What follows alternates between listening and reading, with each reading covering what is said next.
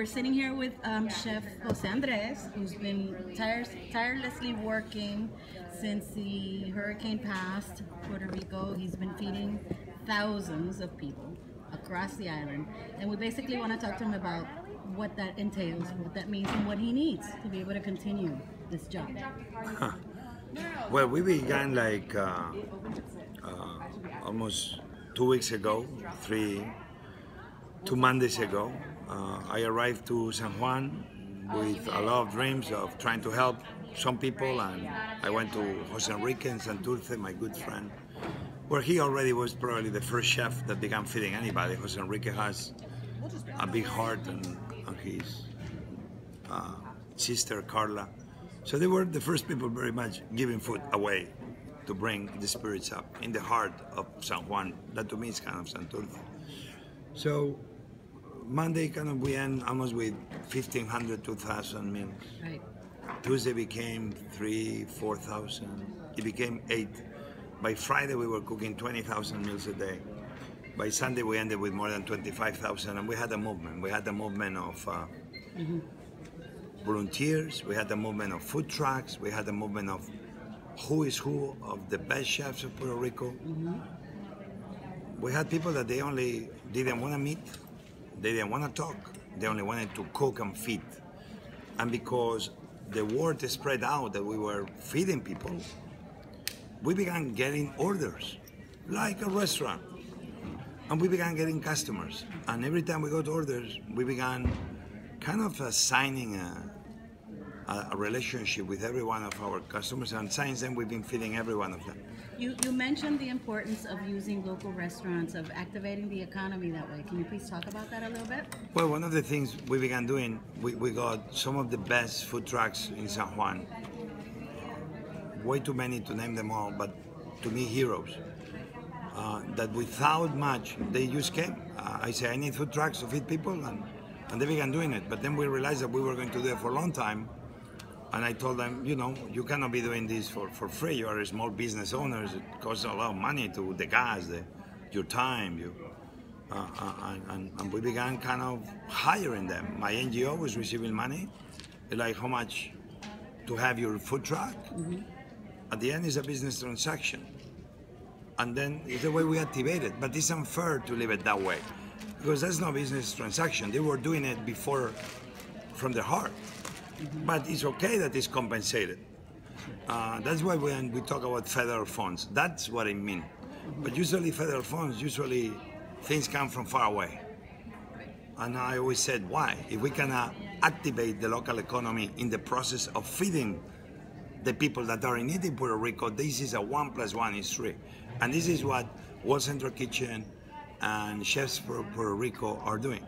We got a big partner from the business side, Ramon Leal and his organization, Asaje.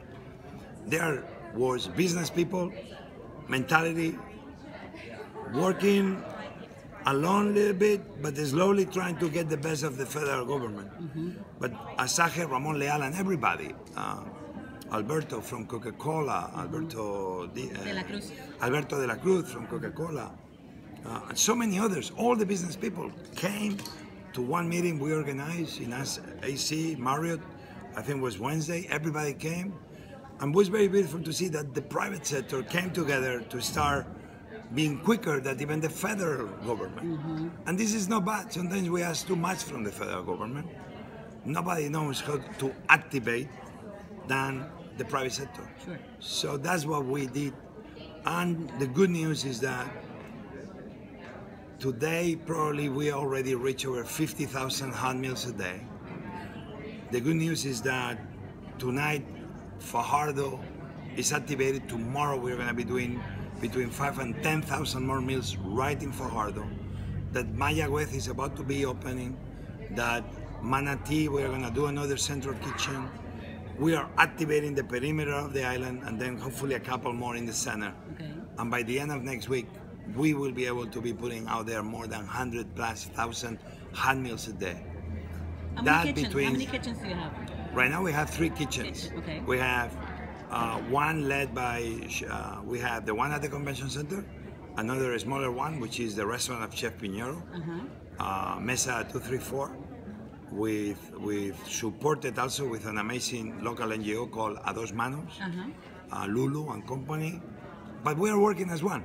That's the difference. We are working, and even we came as World Central Kitchen, we are really embracing the chefs for Puerto Rico, and we are all organized. We are quick at responding to phone calls of need, quicker than the federal government can. And that's okay. That's why we are private sector. We know how to move quick. Now, you mentioned the fact that the governors talked about bringing in food, and you're saying that local restaurants are perfectly capable of producing locally. I'm not criticizing anything the governor announced because it's an information that's probably done through FEMA and or Red Cross. But to me, bringing food from the outside world is no good news. I think if I will stop that, I will empower the local companies, the local catering companies, the local food production companies, the local bakeries, to make sure that as much food that we're going to be delivering for the next 20, 21 days until we stabilize the island, that all the food is produced, cooked, and delivered by Puerto Ricans, for Puerto Ricans, and in the process, you are activating the local economy. We cannot wait 60 days to activate the economy. The economy should be activated as we are bringing hope and food and help to people. That's the right way to do it. Activate as many local businesses as you can. The private sector in the island, I know they're ready. There's plenty of restaurants out there. Chili's is a chain that is everywhere. And the restaurants, some of them had to close. I'm sure if you talk to Chili's, which by the way is run by Ramon Leal, he can activate 2 or 3 or 4 restaurants, different parts of the island, just providing meals for the locals. What are you doing? Activating the local economy, employing the local workforce, not leaving the young men and women of Puerto Rico at home without doing anything.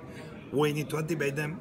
The federal government, hopefully they are the ones helping in these moments. That's why the federal government is there. That's why FEMA was created.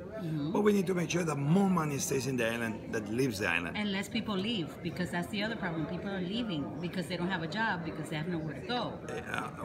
I don't wanna say that in the wrong way, because Puerto Rico is as American as any other state in America. But this is almost like a refugee crisis to a degree.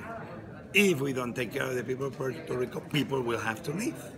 And obviously it's not a refugee crisis because it's just Americans going from the island, going to America hard. But people usually don't want to leave their land.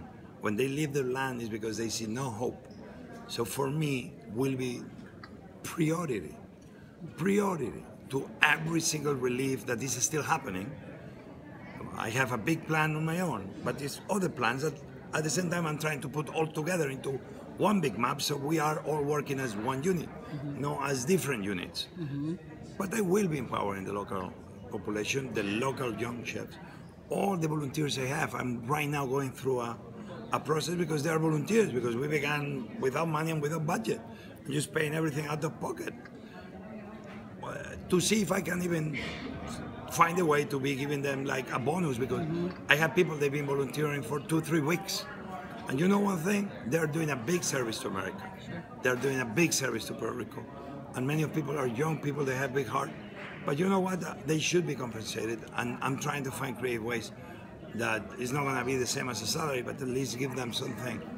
That I'm going through the process of precisely that. How in the process of giving aid, we can be empowering locally businesses that will keep making this island a successful island. If we don't do that, the debt this island is being, sometimes because outside forces, sometimes maybe because no well-run practices. But now is the moment to start helping Puerto Rico maybe move out of the debt, not getting further into debt. You're Puerto Rican now, you know that, right? I've been always Puerto Rican. I came here in 1992 when I was a younger boy, and remember dancing salsa until late in Peggy Sue. I don't even know if it's still open. No, it isn't. And then Isadora. And I always loved this island. My daughters learned how to scuba dive in this island. I have a lot of friends in this island. But even if I had friends in this island, I will be here too. So it helps. I already had friends, and it's been a beautiful thing watching Puerto Ricans coming to take care of Puerto Ricans. And this story needs to be told better because I don't think people are really aware. Now when our team of volunteers and army arrive anywhere, you will see from music celebrations to blessing by the local father at the church to clappings to it's beautiful to see what has happened. It's a movement that one day somebody's gonna have to tell the story. But when my teams come back from the different parts of the island, it's fascinating. You know, for you to understand the reach of World Central Kitchen. Again, volunteers, helping volunteers. We've been feeding people in Arecibo, in Barceloneta, en Bayamón, en Caguas, en Carolina, en Cataño, en Calle, en Ceiba, Corozal, Dorado, Florida, Guaynabo, Humaco, Juncos, Lajas, Lares, Las Piedras, Loiza, Luquillo, Manatí, Maya, Güez, Moca, Morovis, Naranjito, Paella cannot be a city. No. Well, because we're Somebody doing ate paella. Ponce, Rio Grande, Ríos Piedras, San Juan, Toa Alta, Toa Baja, Trujillo Alto, Vega Alta, Villalba. It's more than 46,000 meals alone yesterday. Wow. We are days away from touching every single corner in the island. And what I want to make sure is that we get to these 100,000 plus hot meals a day quicker rather than later, because I don't like anybody go home without thinking we took care of them. Thank you so much. Thank you, guys. Thank you for your time.